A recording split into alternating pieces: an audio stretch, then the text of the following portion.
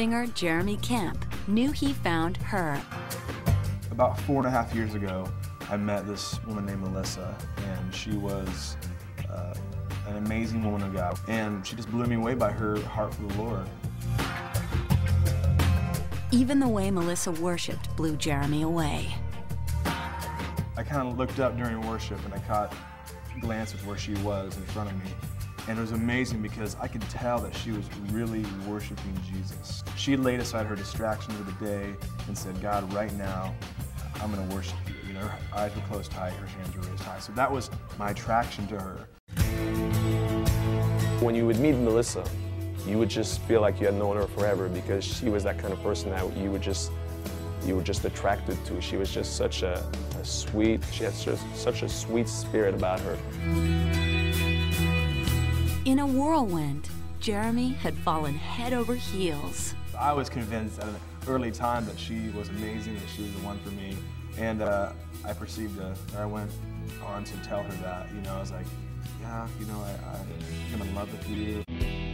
But Jeremy's speedy confession left Melissa reeling. So we had a little time of, you know, this isn't gonna work out. You know, I was kind of rushing into stuff. Well, months went by and I was kind of over it a little bit. I thought it was kind of over and things were put to rest. Dejected, Jeremy eventually moved on.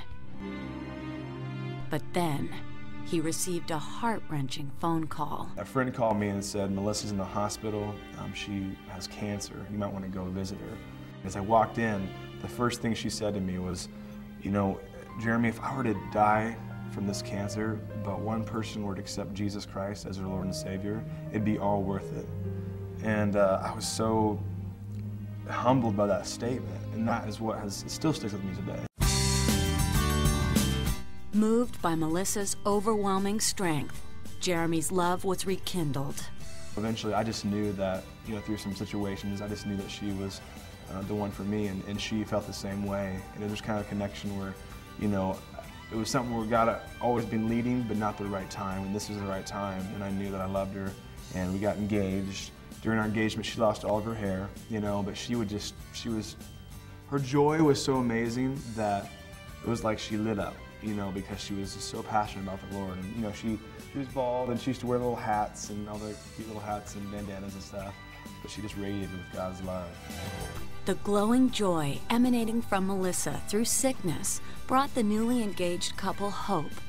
As wedding plans were made, what was now their struggle was temporarily forgotten. As I stand here in your presence, of your beauty I will always stand in awe. But wedding bell bliss soon faded when doctors discovered cause for immediate grave concern. At the end of the honeymoon, we had to get some tests done because some complications were coming back.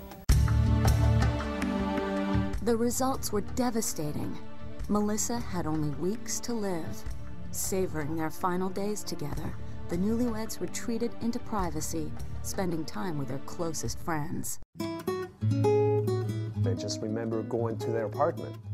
Melissa was really sick. She was at a point where she really was just not feeling well. She would often want to. She'd ask us if we would get our guitars. So we didn't waste 1 second and just got our guitars out and started singing some songs, and the friends and family were there and we all joined in, and it was just the greatest time.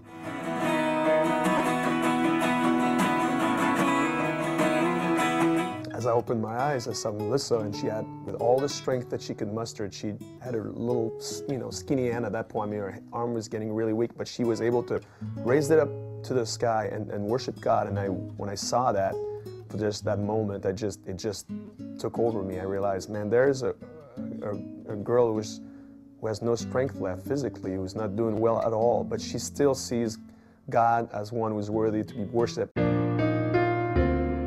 Though strong of faith and will, the cancer worsened, forcing Melissa into the hospital. She had to be there to be constantly medicine being dripped into her IVs, you know, just to have that pain being taken away. After only 5 months of marriage, Melissa lost her battle with cancer, and Jeremy lost his soulmate.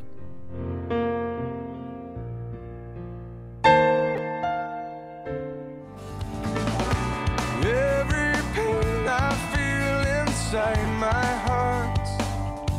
I just knew that no matter what, that I could just trust that God knew what He was doing. And even though I still had my questions and still had confusions and different things I battled with, I still knew that God was good.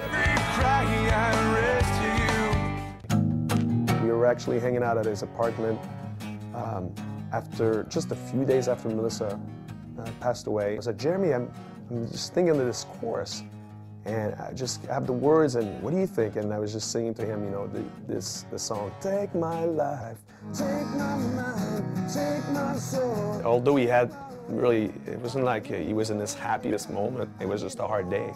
It was just a very hard day. I'm playing the chorus, and Jeremy, with his voice that's just bigger than life, just started singing, take my life, just, you know, the way you would hear on the CD. So take my life, well, take my mind, well, take my soul, well, take my will, 'cause I am yours, yeah. I give it all to